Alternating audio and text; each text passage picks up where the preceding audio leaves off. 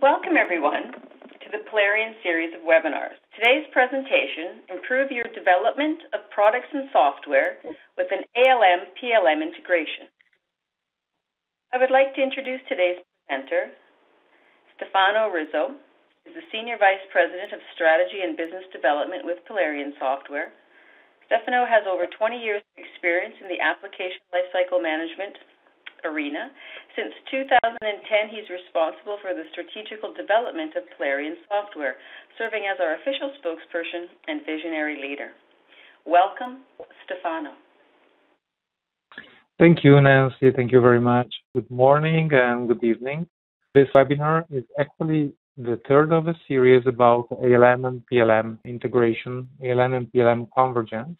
Before going into the main argument today, let me make a short introduction to our company for those that are not yet familiar with Polarion. Our company has been founded in 2004, and we released our technology February the 1st, 2005 for the first release. Privately held company that recently signed the first venture capitalist. We had the first venture capitalist signing in the company, which is Siemens Venture Capital. This was actually the first money that we got out of the market.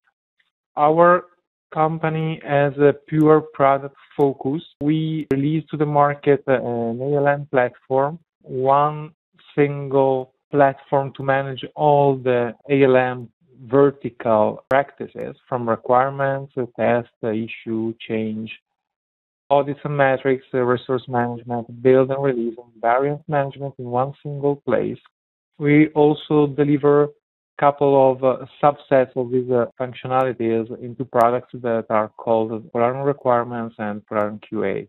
Main highlights in our platform is that since day one, it's 100% based over the internet technology, so browser-based, as a flexible architecture. It provides full traceability through all the items that are typical in the software development environment. Provides real-time status of the progress of projects, real-time status of compliancy to different specific regulatory needs, and as an intuitive design.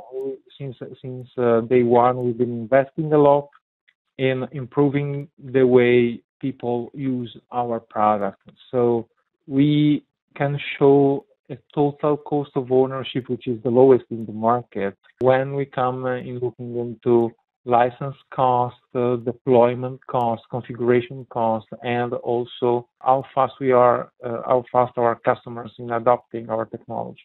We benefit a lot from the open source community, as a lot of open source components are part of our technology, and this has always helped us in concentrating, providing real value to our customers. We don't have to maintain old piece of code for version management, for example, or for other things that are already available out of the open source community.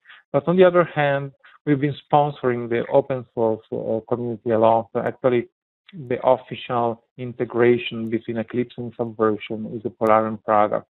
This took us in getting over 1 million users with 250 plus Fortune 1000 deployments, and we are rapidly reaching, I think that in these days we've been trespassing the 200 extensions. Extensions are the ways in which Polarion can be configured, can be tailored for different needs, and including integrations, including templates, including configurations for specific vertical market needs and the regulatory audits. Even more interesting is the number of users we have in our community. 10,000 community members means that we are a really live community of users that are passionate with our technology and share this passion with many other people and help us in improving daily. In 10 years, we reached a very broad global presence, and we are directly present in the major markets, both in Europe, US, and Asia Pacific. And we have a good number of faithful partners that can serve our customers all around the world as we would do that. Next steps, as Nancy was introducing before, after this presentation, you can visit, of course, polarion.com, where you can find a lot of resources and pretty soon also the recording of this webinar. You can download a free trial of our technology, or you can try that online.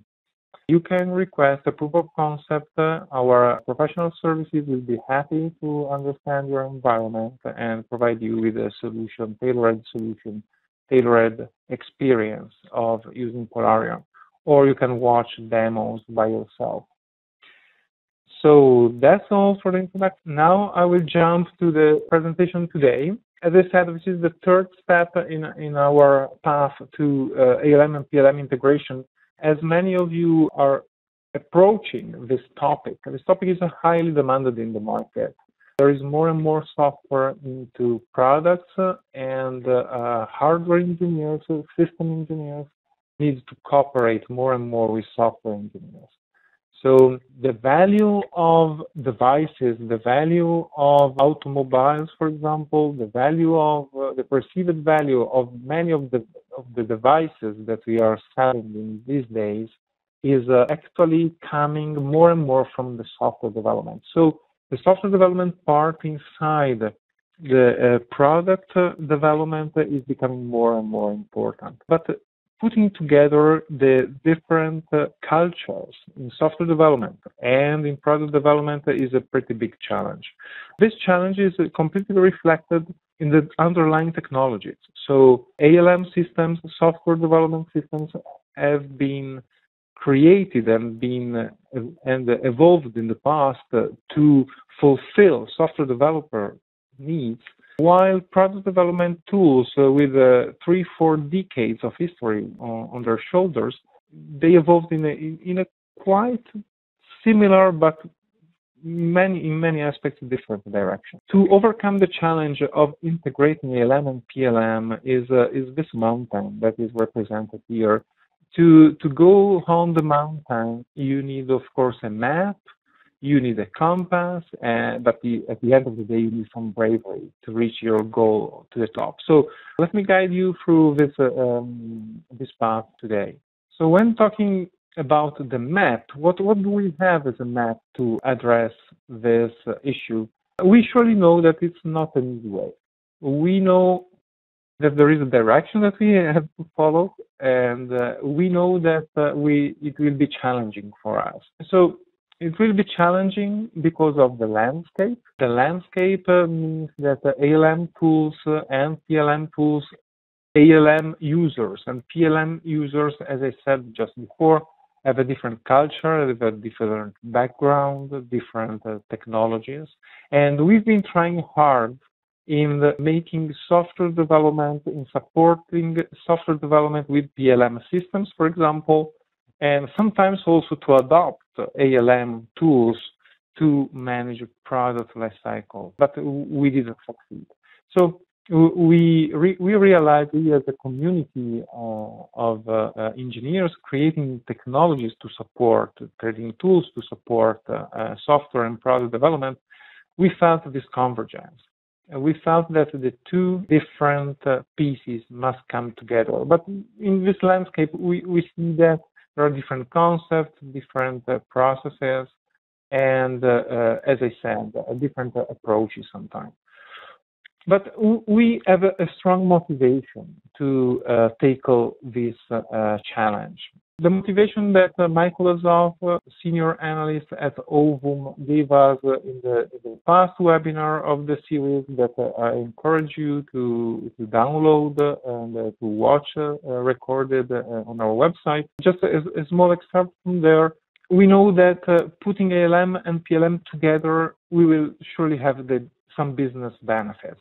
Mainly, we will be able to have visibility across all the assets, both software and product assets, and we will improve for sure our searchability and the ability to locate information.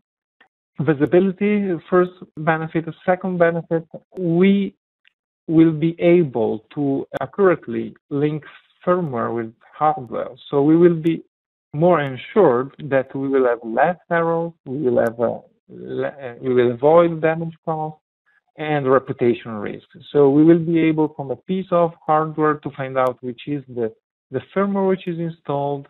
And once we have a bug in the firmware, we will be able to know which are the hardware, the devices in which this firmware is actually running. Traceability of assets for engineers in all life cycle phases. So putting the ALM and PLM together will reduce the time that we waste in finding pieces, and we will enable effective collaboration across globally distributed units. So it will be actually possible to navigate from product-related information to software-related information and vice versa. We will, at the end of the day, we will have better support for the maintenance, for the repair, and for the operations. So we will quickly locate parts and manage defect fixes, and we will reduce inoperative time of broken products. This is a huge motivation, especially when looking at the market of recalls in the automotive, for example, of defects in devices that are out in the market. So with this motivation, we also have some recommendations out of Ovum. When making ALM and PLM integration, Michael Azov says you need to manage software linked to the hardware that is embedded. And that's the key rule. So creating a link and the touch points between software and product development, which means the disciplines that are common to the two environments are requirements management, testing and QA, change and version, release management. So the integration will occur at two fundamental levels, which is link and synchronize. And live linking, we know, we've been told that is challenging across the supply chain, but that exchange is necessary.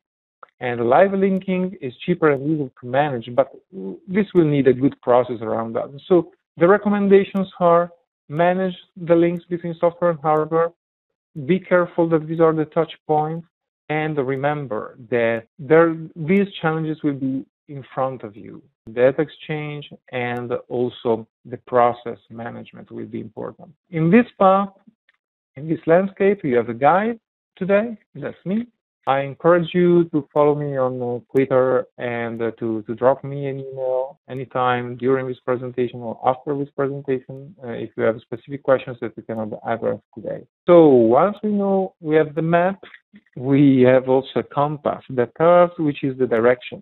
And the direction that Polarion recommends, the direction that is in the Polarion vision, talks about levels of integration. We've been talking with many of our customers in ALM plus PLM space, in the system engineering space, in the mechatronics industry, where more than 50% of our customers are today. So automotive, aerospace, medical devices, just to give you an example, consumer electronics. These are the customers we've been talking with, and we realized that we can have different levels of integration between ALM and PLM. And at the first level, so level from 1 to 5, each level is built on top of the achievements of the previous level. So we start at level 1 and with link and trace, then we move to the next level, adding ability, adding features to our integration. And this features will support use cases that we will see later. So going quickly through the levels of integration that we recommend and that we think that should be followed when putting ALM and PLM together. The basic level, the first level, which comes directly from Michael Azov recommendation, is link and trace. So the first thing that we need to do, we need to understand and we need to put in place is to link product components to software components, which means product parts to software items. That could be not just software code, not just binary code, executable code, but all the items that are in the ALM space, so defects, for example, or test cases, or software requirements, change requests. So having the ability to creating links between the two worlds, so between the product lifecycle management tools and ALM tools, is the first thing that we need to do. Good question is, which items? Should I link every item in product development with software development? Of course, the answer is no. We at Polarion, as other vendors of ALM and PLM systems, should provide the market, will provide the market. We are providing the market with the ability of creating these links. And which links exactly, it depends on the use cases that you want to support. And we will talk about that in the next part of the presentation. So link and trace is the first level. Second level is change and propagate. So once we have the ability to link and trace, to connect items and to follow links, what we need to do is to be able to perform a change in the product and propagate the change to the software, and vice versa. So this means that we need to be able, once we change an item in the PLM, that could be CAD drawing, it could be an electrical layout or a product specification, we need to be able to propagate this change to the linked items in ALM, which means the electrical layout has been changing, so maybe there is a new chipset in the car, and we know that we need to change, which is the software code that we need to reinstall or to modify. These arrows are in one direction, but there should be the change and propagate ability needs to be applicable also of the other way around, which means I change some software code, for example, or I fixed some code. So I made a change in the ALM environment.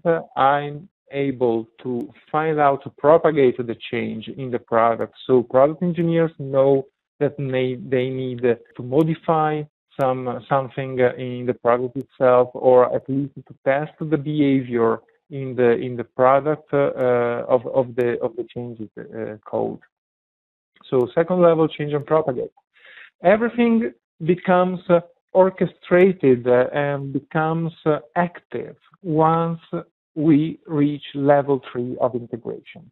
At the act and communicate level, we have workflow integration. We achieve the ability, we give our users, our customers, the ability to coordinate the workflows and the processes in product development and in software development, which means, for example, the ability of firing events from one workflow engine to the other. So, for example, having a new state in an item in PLM, like approved, for example, automatically all the linked items in ALM, all the linked software items in the ALM are turned into the approved state. There is a change in the status, a change in a workflow, in an assignee, for example, at the product level, and this fires an action in the software, in the ALM workflow, and vice versa. So once all the bugs, all the issues are turned into the fixed state, for example, in ALM, automatically there is status in the PLM workflow that changes into software passed, for example, software tested. So this, of course, you can start figuring out that once we achieve level 3 of integration, we can support a lot of different use cases, and we will talk about that a bit later. The first level, which is a bit more challenging, talks about alignment. Why this is challenging? Because we get into the space of configurations, of different configurations. We get into the space of variants, which means that everything that we've been saying so far, so the ability to link and trace, the ability to change and propagate, and to act and communicate, is available for specific product and software variants. So when you link an item from ALM to PLM, is not a generic item, but is a specific item in ALM to a specific item in PLM, and vice versa. So you see in this picture, for example, that we have three very similar variants of a car, and we have some software code in the ALM space. So we have items in the PLM space below, which are linked to items in the ALM space above. And what happens is that for one specific product variant, for one specific product configuration, anything we do, so we change the status, for example, is applied to the specific code variant in the ALM space, and vice versa. We find a bug in a code variant in the ALM space, for example. We are able to find out which product configurations are affected by this defect. So that's level 4. At level 5, which is what I like to define the nirvana, is the collaborate and report level. So all the engineers, both software and product engineers, can access to a platform that is so integrated that they can collaborate in real time in making the product together. Software engineers and product engineers are making the product in real time with 4 hands, and we have a live reporting of all the ongoing engineering activities, both in the software space and in the product development space. So this is, of course, what we needed to look for in the medium term. Is very challenging, especially in big enterprises, but it's the direction in which we are going. So this means that with this level of integration, we as ALM and PLM vendors will be able to support our customers with the ability, with a platform that let them create innovation all together, both in product and in software at the same time. So that's our compass, but we need some bravery. To go to the top, we need to use all our experience and to be also brave to go to the top. And what we need to do is to accept the challenge, to be aware of our limits, and so going through a use case driven integration. I mean, when ALM and PLM vendors more and more are providing the market with the ability of creating links, of propagating the change, of orchestrating the workflows, and so on, as I described in the levels of integration before, but we needed to understand, I would say, quite case by case, or industry by industry, if not customer by customer, we need to understand which are the use cases that we need to support, which are the use cases from which we will have the major benefit. And on top of these use cases, we need to decide which level of integration we want to achieve. In this graph that I will use now, it contains our own experience in the number of supported use cases at every different level of integration. So starting from level 1, link and trace, we, in our experience, we see that we don't support so many use cases with a link and trace integration, but we already support some. We most of the time support some use cases that maybe they are not a lot, but they are very strategic in the context of our customers. So few use cases are already supported with link and trace, and these are some examples of the use cases that we support with this ability. So with the simple ability of putting a link between a PLM item to an ALM item and vice versa, we are able, for example, to link a product cascade to a software cascade, We are able to find all the software test cases that are connected to a product test case. We are also able, for example, to link a product defect to a software defect. And we are able to find a product component impacted by a software defect, for example. So just by linking and just by being able to navigate from a product component to a software component, we have a bunch of use cases that we support. And some of them are really important. If we move to the next level, so if at the integration level number 2, which means that on top of link and trace, we are also able to make changes and propagate the change. We support some more use cases. We are already around 25% of the possible use cases to be supported. And some of the use cases that are supported, these are just examples, of course. We can change a product test case, and we can propagate the change to the software test cases. So any product test case change, we immediately notify to the owners of the test cases that the change has been happening, and we can propagate the change to software test cases. Or another example, we change a product requirement in the PLM space. We have a big product requirement in the PLM space, which is, for example, the car must run 100 miles per hour, for example. And we propagate the change to the impacted software user stories. So in this case, we suppose that the software development team uses an agile methodology with ALM.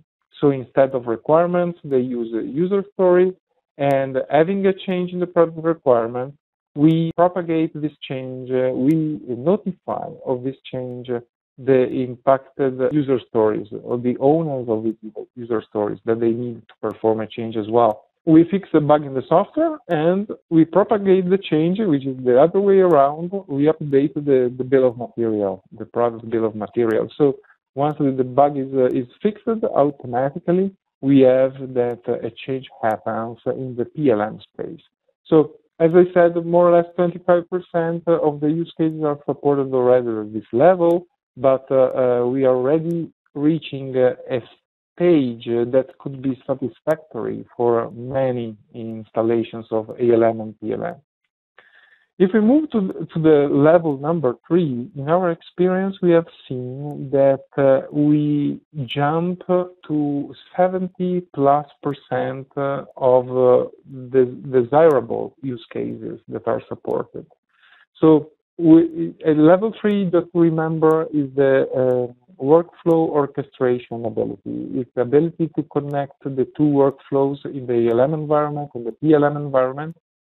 So when moving to this level, we go from 25% more or less of use cases supported to 70%, which has been so far satisfactory for quite all our users. So in the active and communicate level of integration, the use cases, just to give you an example that we support, are these: change the status of a software change request into analyze when a product change request gets into the evaluate state.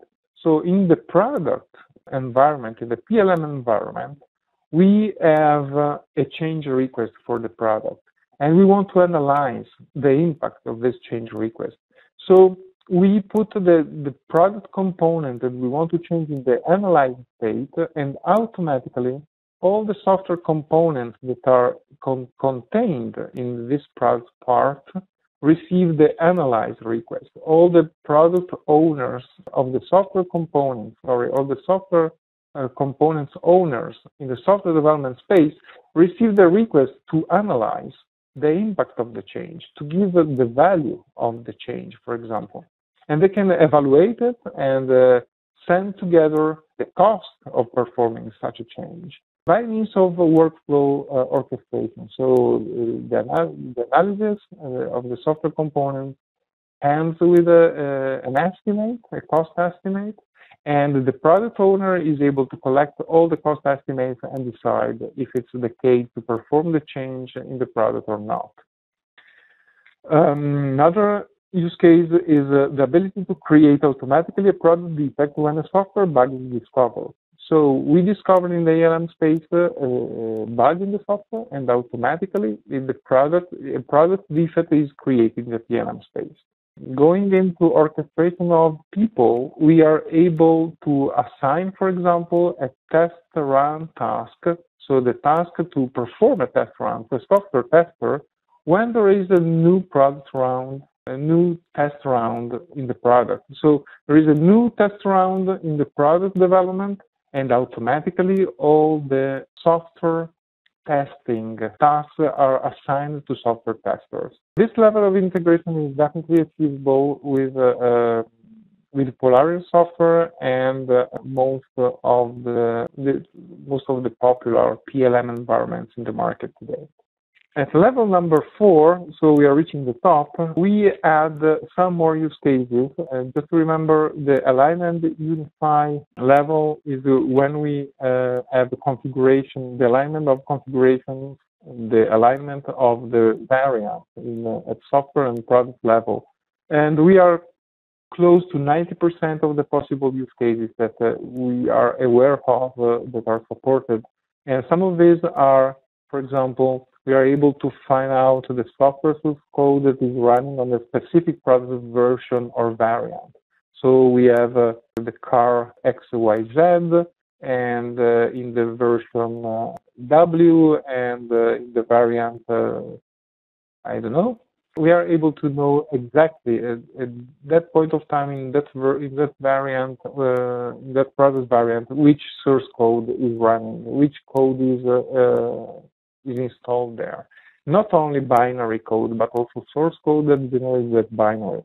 We are able, for example, to find out all the software variants that can be installed on a product variant. So we have a product variant, and we can find out all the software variants that can be installed there to perform different behaviors, for example.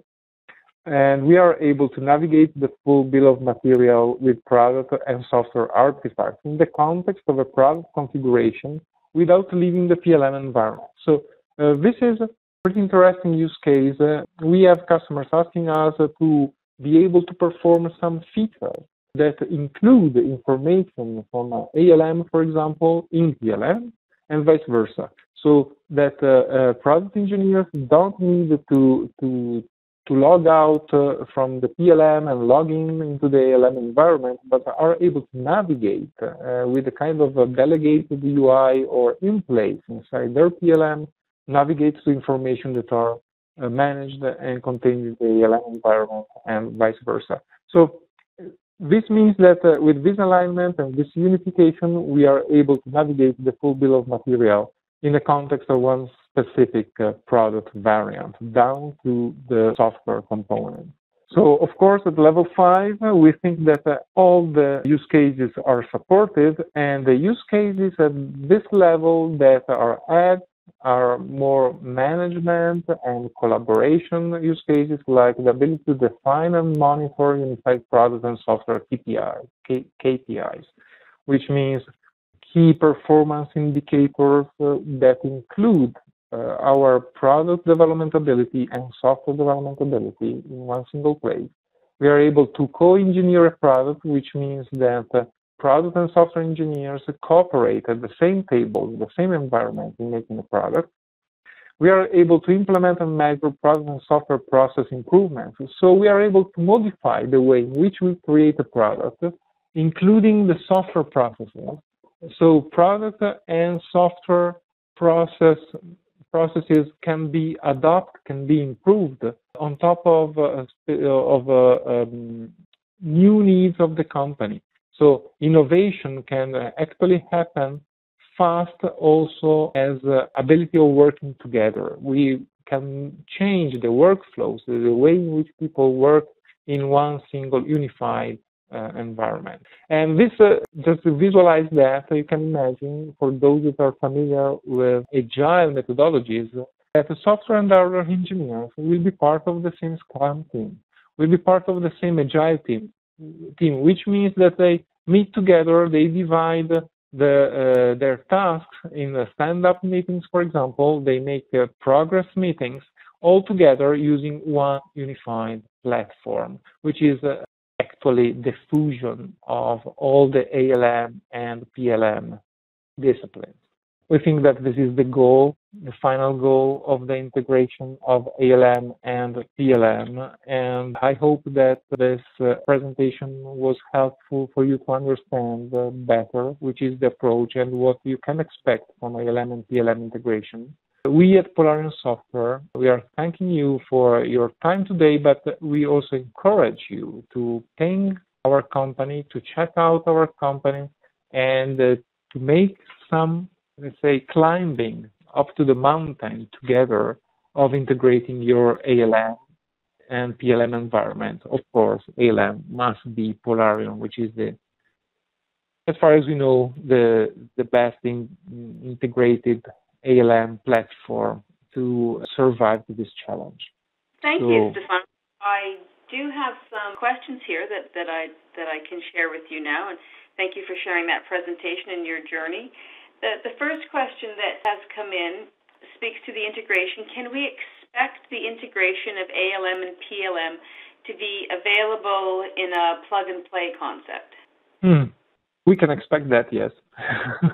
When this expectation will be fulfilled. So if the question is to be able to have a kind of integration from an ALM environment from Polarion with a PLM environment out of the box. So I just open the Polarion tool and the integration is there. With my PLM supporting all the levels of integration and ready to support my use cases. The answer is that we can expect that, yes, but it's not tomorrow. I mean, we can expect to be able to physically integrate the system. So to have a link and traceability, to have a change and propagatability, but the orchestration of workflows, for example, is really specific to different companies. So we as vendor, we can provide the underlying technology to make this integration happen, to make this orchestration happen, but we will need to tune that over the specific workflows that are specific in different companies and in different market verticals. So I think that at the end of the day, really plug and play, it won't happen. It will be more and more easy. It will be more and more supported by experience and tools, but will always require tuning and improvements on in specific battlefield. Okay, thank you for that. The next question that has come in is, what is the advantage of choosing Polarion as the companion for my existing PLM versus someone else? There are many advantages. Looking at Polarion versus the competition, I think that there are more than 30 companies in the market that claim to have ALM. The two key differentiators that Polarion has against the competition are the fact that it's a unified platform. So it's one single product managing all the software development artifacts, all the ALM disciplines supported by one single unified and open platform. This means that when coming to integrating Polarion with anything else, so this question comes from PLM, but could come from any other space, can come from the DevOps, it can come from integrating into a business intelligence environment. Whatever it is, Polarion has the unique ability that you have only one piece of code to integrate. So compared to many of our competitors that have dispersed tools that have islands of automation, that they are still struggling in integrating these pieces together. So the challenge to overcome the integration with another technology that probably is not their technology, is a third-party vendor technology. And instead of one single integration, they have to create 20 or 30. I mean, to achieve requirements, integration means integrating a PLM with a requirements management tool. Achieving the link and traceability in testing means integrating PLM environment with another testing tools. So the first advantage is the unified platform that is exclusively available from Polarion. The second advantage is that out of this unified platform, when we reach level 3 and 4 in the integration, so process orchestration and unification, we are able to describe a unique workflow that governs all the ALM artifacts. As a modern PLM system have one single workflow mechanism that manages all the product development artifacts life cycle, we can easily achieve level 3 because we have only 2 workflow engines to connect. Some of the tools of the competition even don't have workflow management on top of the requirements tool, for example. At level 4, it is even more critical because in PLM, the concept of variant, the concept of configuration is essential inside the PLM database. It's available out of Polarion itself because of its unification. So you have variants both in requirements, variants, you have test case variants, you have software code variants, everything manageable in Polarion. Other competitors, they don't have this.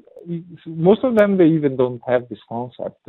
And if they have it for software configuration, but not, for example, for requirements variants.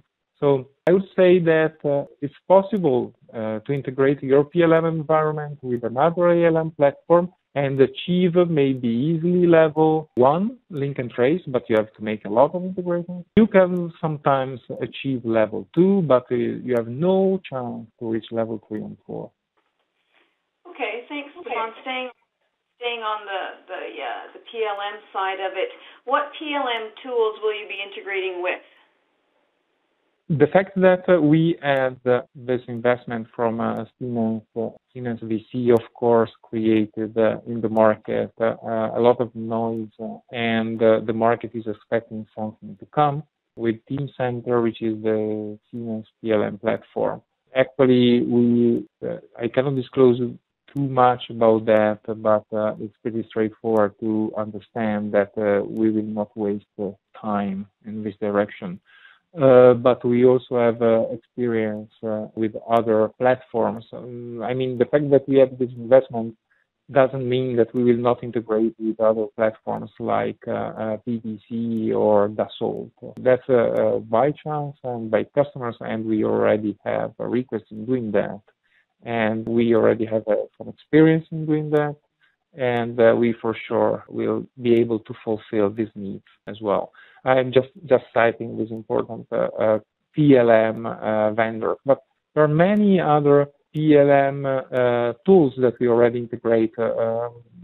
Just to give an example, we have a very strong integration with MathWorks tools that are very popular in the product and software and system development in general. Okay, we have time for this one last question, Stefan. What is the difference between the Polarion approach versus the OSLC approach? OSLC is an interesting effort that actually comes from the need of integrating islands of automation in the ALM space.